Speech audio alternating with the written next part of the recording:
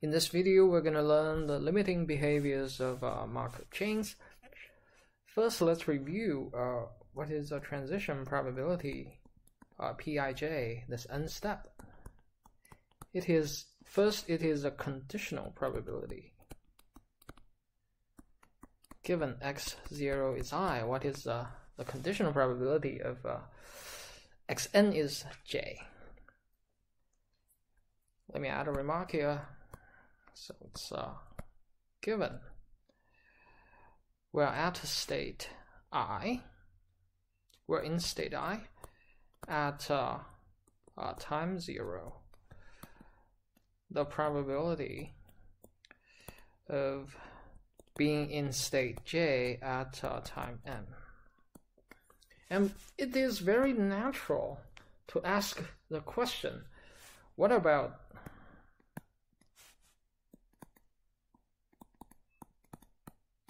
this probability? And to answer this question, we can naturally look at the definition of conditional probability. So by the definition of conditional probability, let me write down a formula separate here. By definition of a conditional probability, A given B is defined by probability of AB divided by probability of B, in which case it means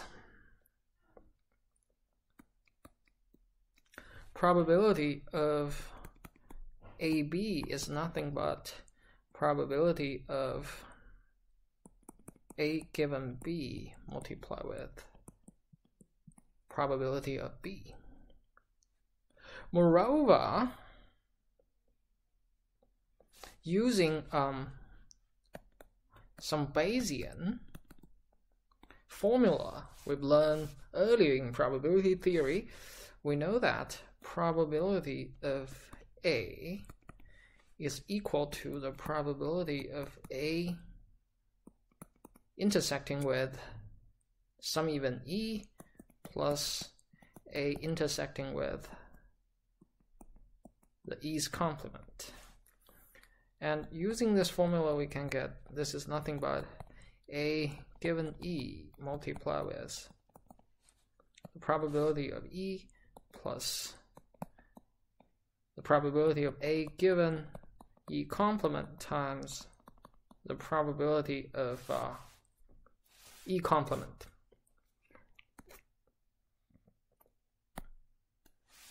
And now let's look at this xn equals j. By the Bayesian formula right here, this probability is nothing but the summation of every single state we consider at step 0.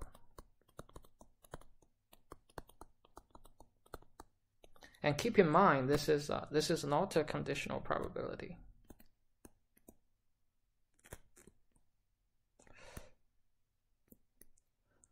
This is x0 is at state I, and xn is at state j. There's an and here, which means these two events are happening at the same time. And now we can convert this probability using the Bayesian formula right here. It is the sum from I to infinity, this conditional probability times the probability of times the probability of x0 is I, which means we need to know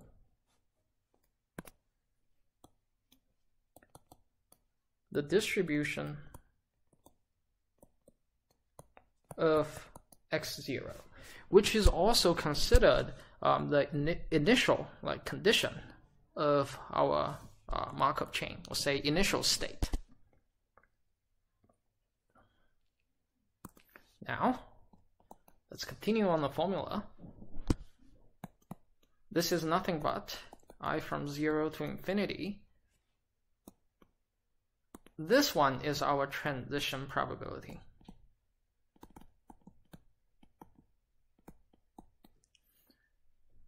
And this one is our initial distribution of the state. What happens is we can simply write down the formula Pij and multiply with alpha sub I, where alpha sub I is our initial distribution of the states.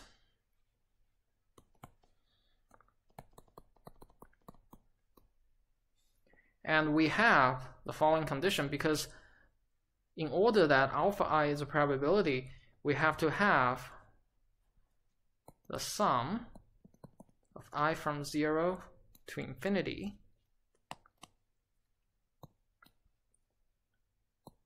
of alpha I is 1, and alpha I has to be greater than or equal to 0 for any I. Now, if this probability, which is xn equals j, is small, it means we have less chance of staying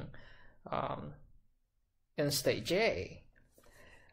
If we have a bigger probability, it means we are more likely to, spend some time at state j.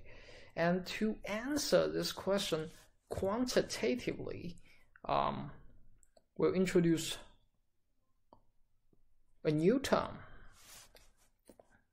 for our states, and it is non-recurrent versus positive recurrent.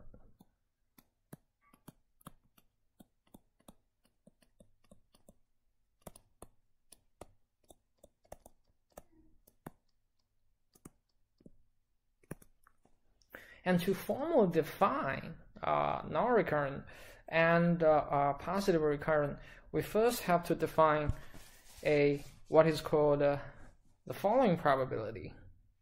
So denote fi comma j be the probability of given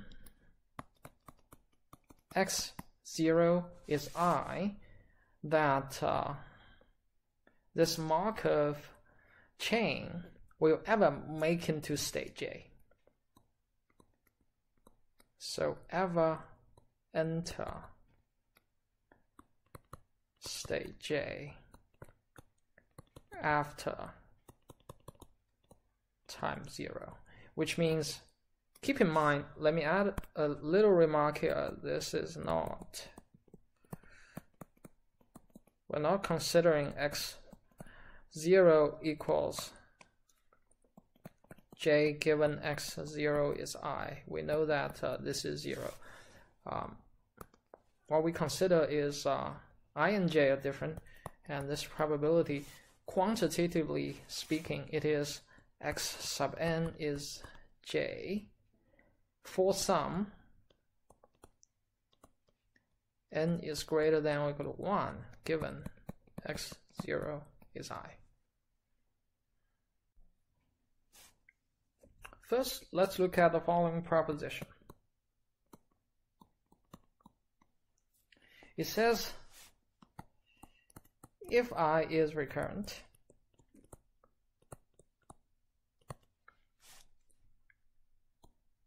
and I communicates with j, then Fij is 1. Or is it equivalent to say this Markov chain will enter state j in finite steps with probability 1.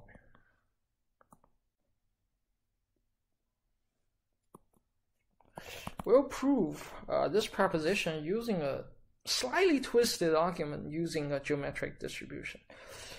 First, we'll define something like a success. Okay.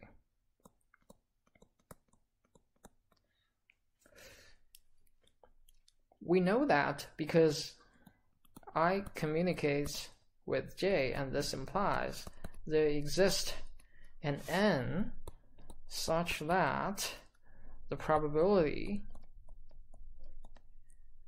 from I to J after N steps is greater than 0. All right. So now we let x0 equals I, and if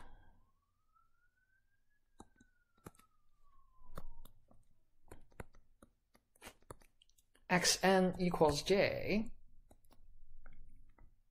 which happens with a positive possibility with probability pij n, all right, this happens with this probability, then we call it a success. Say this is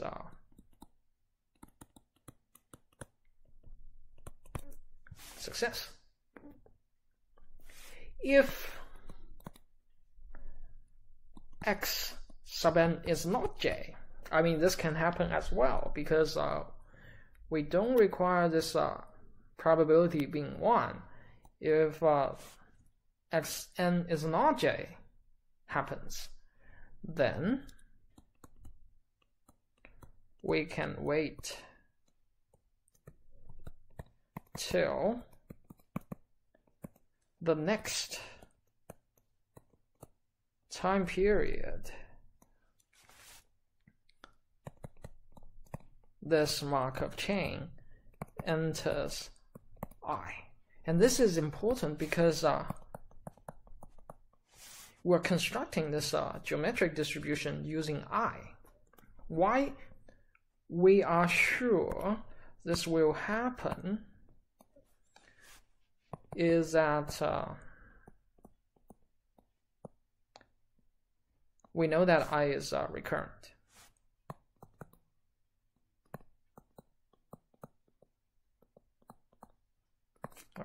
We start to consider whether this Markov chain will enter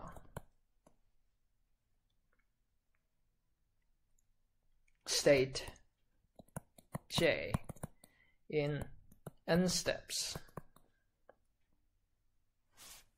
and from this restart. All right, so we restart our clock the second time this Markov chain enters I.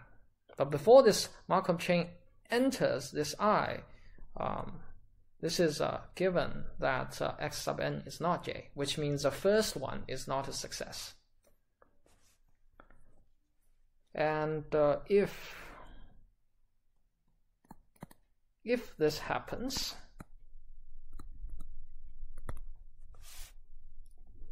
we say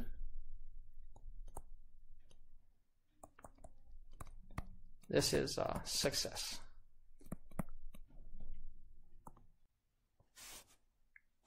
So continuous manner,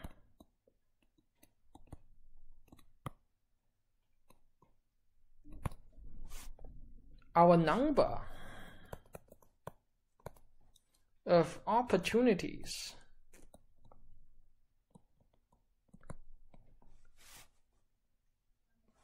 until x, let's say sub n is j, is of a geometric distribution with parameter pij, this n-step transition probability. And we know that if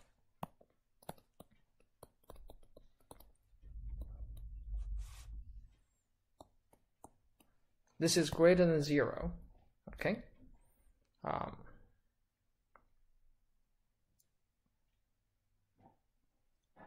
We can compute the following probability, that is this number of opportunities. Let's define it as let's say n, then n less than infinity. We can prove that this is probability 1. The proof of this formula is pretty straightforward, because this is nothing but 1 minus n is equal to infinity.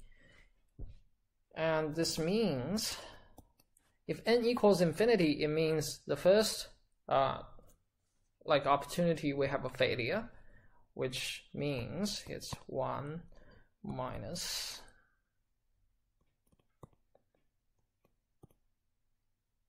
this guy, okay? And the second opportunity is a failure as well, and etc. So we have, this is the product of these things, so n copies, but we let n goes to infinity. And we know that for single one, because p sub ij of n step is a greater than 0 number, so 1 minus this is between 0 and 1, and if we let this n copies of this product, n goes to infinity, and this is 0, so that's why this is 1. And then now let's look back at the definition of this n. So this implies our success is within finitely many opportunities, and each opportunity were within the finite step, which means state J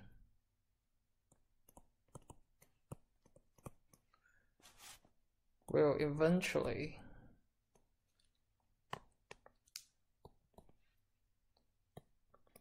be entered.